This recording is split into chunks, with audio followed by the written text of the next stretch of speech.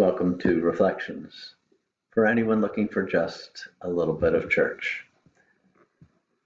This week, I've chosen a small part of a long gospel reading chosen for Palm Sunday. Let's listen to Mark's gospel.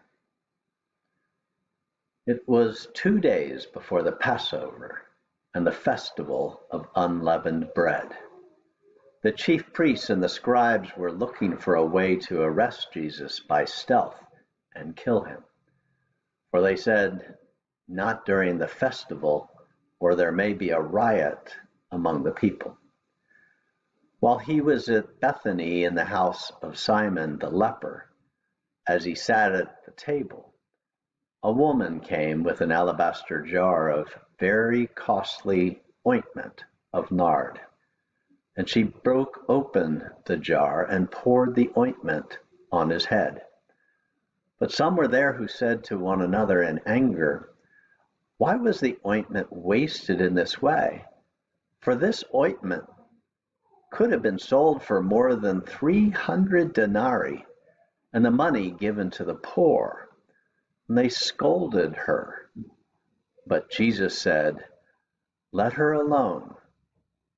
Why do you trouble her? She has performed a good service for me.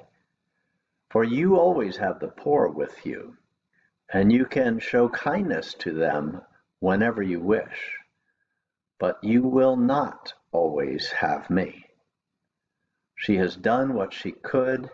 She has anointed my body beforehand for its burial. Truly I tell you, wherever the good news is proclaimed in the whole world, what she has done will be told in remembrance of her." Here ends the reading.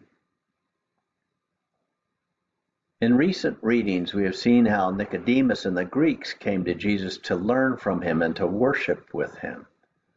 And now a woman comes to anoint him with perfumed nard. As our 40 days of Lenten disciplines begin to disappear, we are invited to lavishly serve Jesus. But how, when the physical presence of Jesus is gone and we can't go back in time over 2,000 years and attend to his needs? What can we do before his march into Jerusalem and before his crucifixion? How do we love Jesus like this woman did? I certainly do not have the answers to these questions, and I think that the answers might be different for each of us. But I will take a shot at sharing some ideas as to how to serve Jesus, particularly in these final days of Lent. I think we first need to use our imaginations, using our mind to invite Jesus to be right next to us. And then ask him to stay for a while. We need to then use our love language and or our spiritual gifts to love and serve Jesus.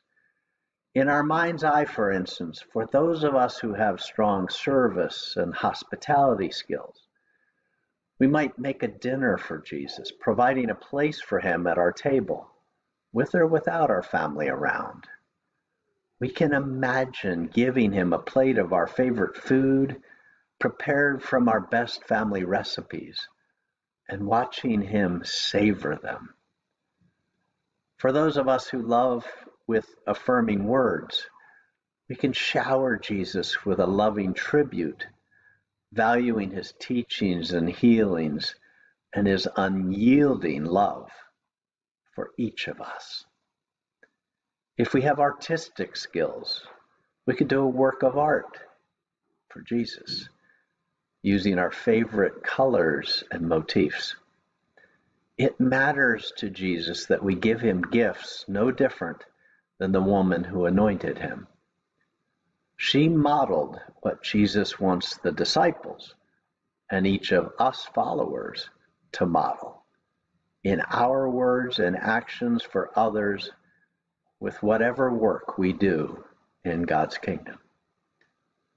So if we serve Jesus, we will join Mary, Martha, Nicodemus, and today's anonymous woman, and prepare his body with gifts for what is to come on Good Friday and on Easter. And all of God's children will sing, Hallelujah. Amen. Please join me in the Lord's Prayer. Our Father, who art in heaven, hallowed be thy name. Thy kingdom come, thy will be done on earth as it is in heaven. Give us this day our daily bread, and forgive us our trespasses, as we forgive those who trespass against us. And lead us not into temptation, but deliver us from evil. For thine is the kingdom and the power and the glory, forever and ever. Amen. My song choice this week is Time to Say Goodbye by Jackie Evancho and Sarah Brightman.